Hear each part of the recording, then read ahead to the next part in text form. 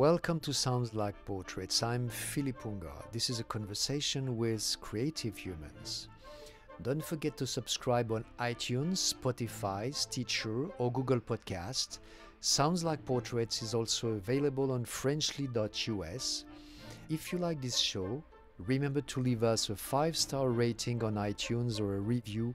It really helps new listeners find us. Thank you. In this episode, you'll hear Andy Froberg, Tax Director at GIP, a private equity fund which goes to investors to generate returns for them. Andy has to find a way to put together all the promises GIP has made to investors with all the tax regulations that apply. That's the big picture. What first attracted Andy to tax? The answer is his passion for classification. That's where his creativity lies. As Justice Oliver Wendell Holmes once said, taxes are what we paid for a civilized society. Even if, I would add, we always ask for a discount. Where is the creativity in tax systems? That's the question of the week. It's time to listen to him, but to start, he told me what he tried to do all his life. All my life, I have always tried to do my best at whatever it is that I set my mind to do. I've regretted in some ways some of the things I have set my mind to do, but I usually make a very serious effort to be as dedicated and detailed and meticulous. What were his regrets about? I think lots of my youthful decisions. But as I got to my older teens, I finally figured out that maybe I was going down the wrong path. And so I decided I would try to make things better, and I think I've mostly been on the straight and narrow since then. How did you become a corporate tax lawyer?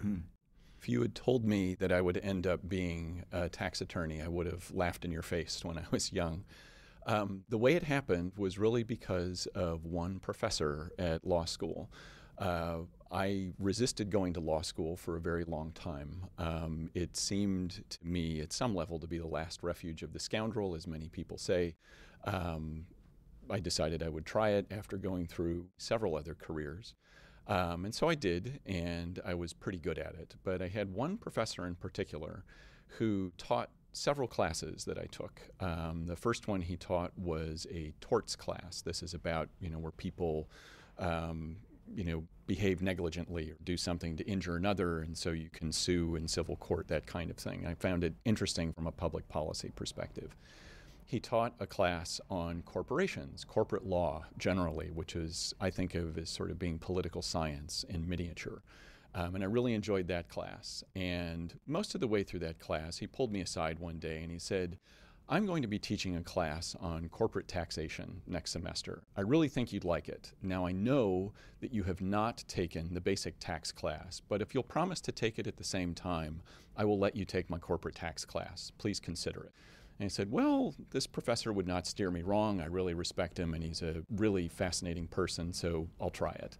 And I wish I could say that everything changed for me when I started taking corporate tax. It was not immediate, but it really turned into something that I found that by dedicating a lot of time and attention, there was really a fascinating, I would call it an Aristotelian overlay to everything that happens in commercial life, where you have to classify every single thing that people do commercially in order to get a tax outcome. And I was hooked. I could spend as much time as I wanted on this, and it was deeply fascinating, very logical, very detailed, very rule-oriented, and so there was a lot to learn, and I found that very attractive, and that is how I started down the path. So you were inspired by a professor. Absolutely. It was one person's enthusiasm for what he did, insight into what he did, and ability to convey his enthusiasm and insight that led me to trust his suggestion, and that really was it. How did he associate enthusiasm and taxes? That's something I'm very interested in. I know it's hard to imagine that one could ever be enthusiastic about tax. And I cannot tell you truthfully that I am necessarily enthusiastic about tax. What I am interested in is the practice and the learning and the detail. And Part of it, I would say, is simply the fact that there is so much complexity. Part of it is the fact that unlike, say, I don't know, structural engineering or something like that, people don't have an intuitive sense about how tax ought to work.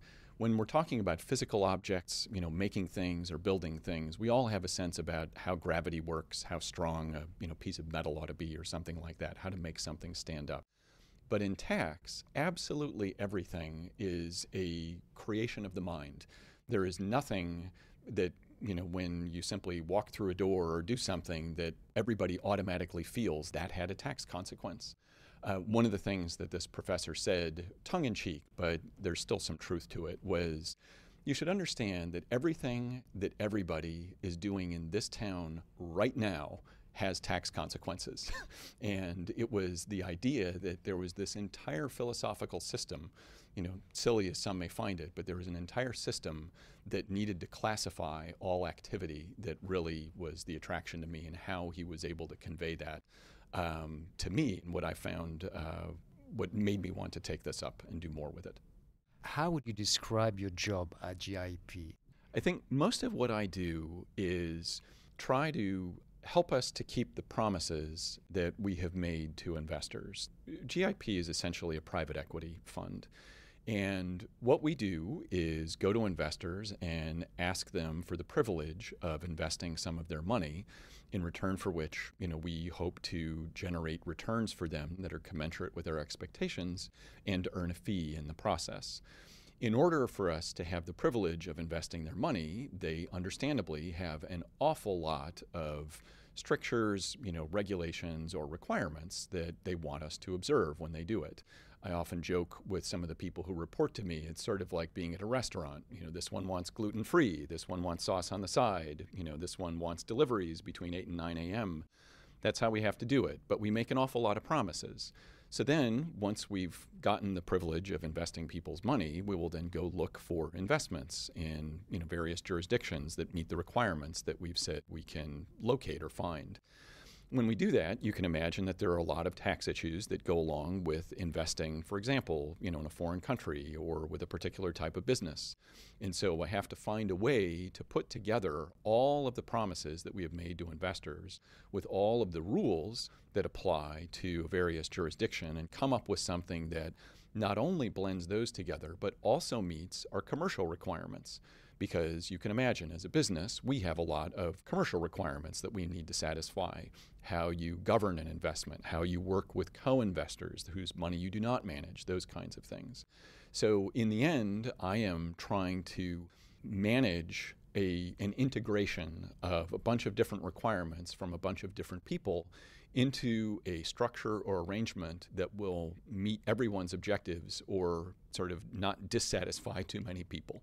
I would say a lot of my day-to-day interactions with the people for whom I work and with whom I work is explaining tax rules to them. What are the constraints with which we have to work, and what do we need to do in order to satisfy various requirements. So I do think of that as a kind of translation.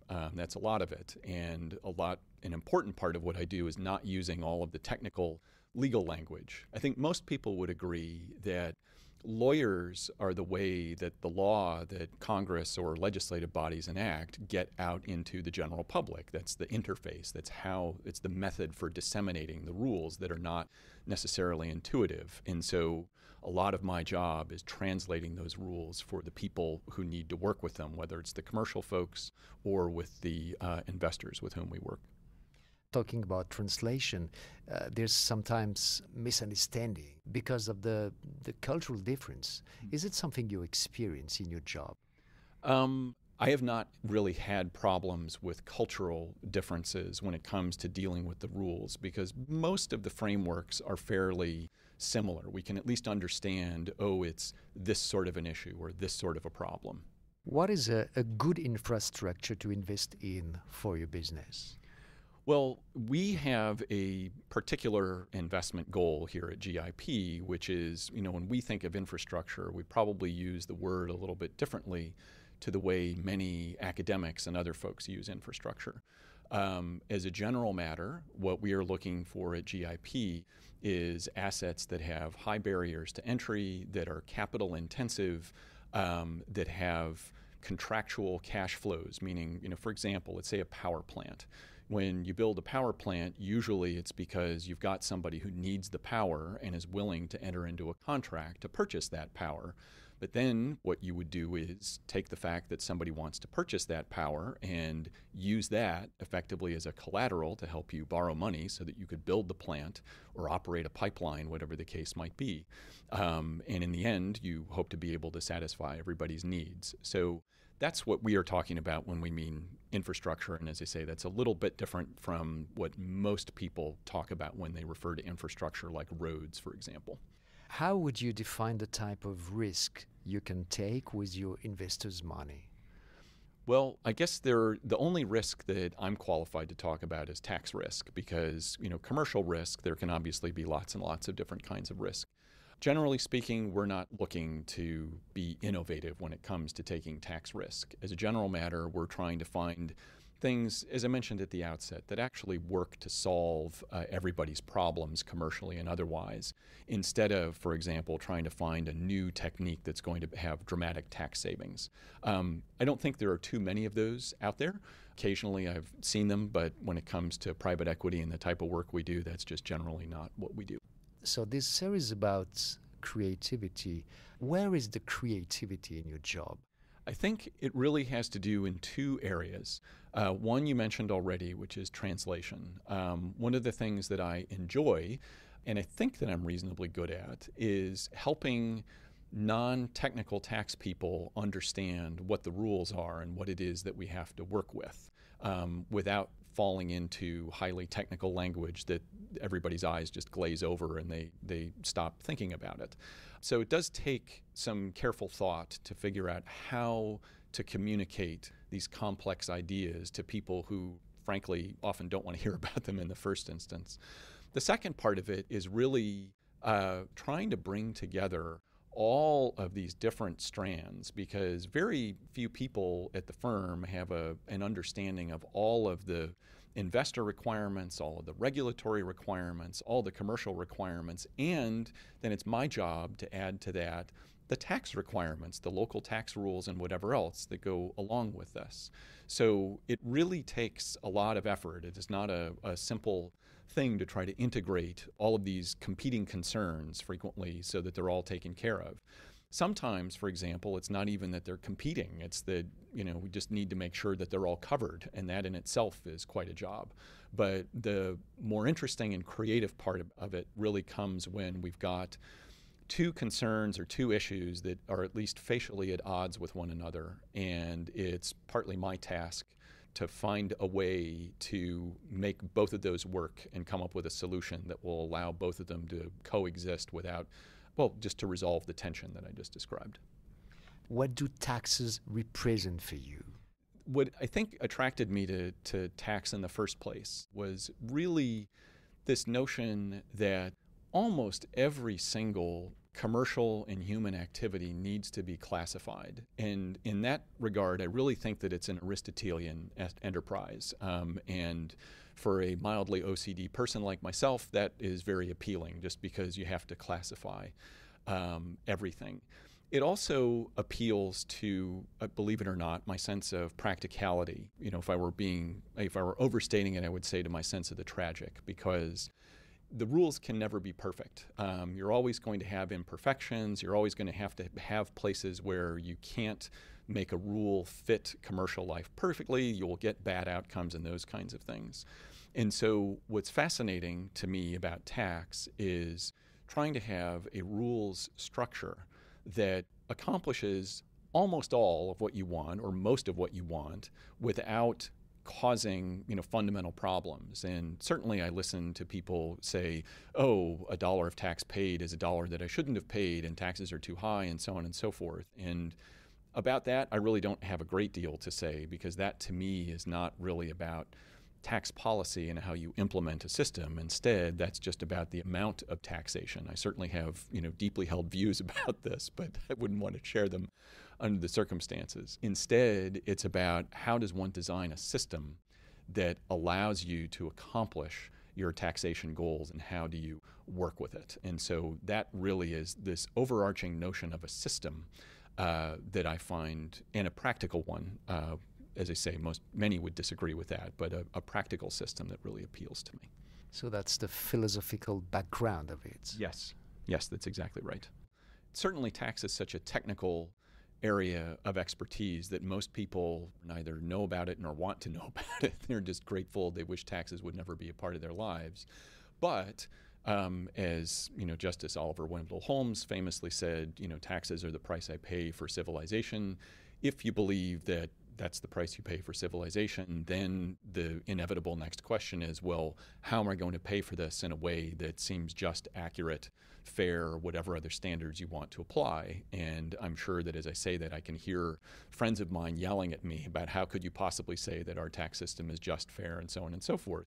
And there would be people on both ends of the political spectrum with things to say about that. But that really is that's the appeal, is how do you make this thing that needs to be done, how do you do it in a way that is acceptable, if not perfect? You were inspired by a professor, and you look like a translator. You look like somebody who make people understand what it is about. I am genuinely fascinated by the fact that we are investing in real assets that have real impacts on real people's lives day to day. This is not purely, this is not just, pure fiction. This is not made up. This is not just financial engineering. This is real assets. And I really like learning about various aspects of how parts of the world work. I won't say how the world works, because there are many people in my business who would believe that they know everything that there is to know about how the world works. But it's a very, very important thing to me to try to understand how these huge projects come together, how they're done, what the commercial aspects of them are, what the regulatory aspects of them are, because for many of us in our day-to-day lives, we certainly understand the impacts of these huge projects, but we don't feel them so often day to day. And to try to see what's going on there commercially and how it works in the world, in the capitalist commercial system we have, is something that is really fascinating to me and really interesting to learn about. Is there a quote you'd like to share? Oh, geez. Well, the best one I have that comes to mind on the spot is the one I already gave you from Oliver Wendell Holmes, which is the taxes are the price I pay for civilization.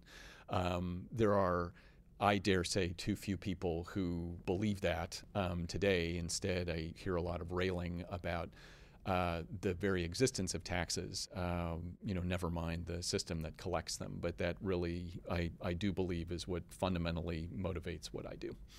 What do you think about these billionaires that ask for more taxes for them? Well, that to me goes back to this question about what's the right level of taxation. And as I say, I've definitely got deeply held views that may or may not be compatible with some of the commercial advising that I do. But my personal view is that, yes, more taxes should be paid. I do believe that it's kind of difficult to see, at least in the United States, the society that we have when there are so many who have so much and there are so many more who have not enough. And that's something that I think could be remedied in a variety of ways. And it's unquestionable in my mind that taxes are a fundamental part of that. They're certainly not the be-all and end-all. But again, that is a function both of tax policy, how you would collect taxes if you were to impose them, but also what the correct level of taxation is. And that's something that I'm very interested in, but is a little bit beyond my purview here. Personally, what is your biggest learning since the beginning of your career in tax? It's almost never as bad as I think it is. So too often, especially in my area, because there are so many technical rules, I've had so many moments where I've said, "Oh my gosh, this is a disaster. This is like the world is coming to an end. This is terrible. This is going to cost so many people so much money. This is awful." And then usually, when I'm able to step away from it for a few minutes and then go back and think a little bit harder, I've overreacted. And so I've learned through enough of those experiences not to overreact when something goes wrong, and trust that I will be able to, find a way out of it, or that maybe I just overread or overreacted to something that happened in the first instance.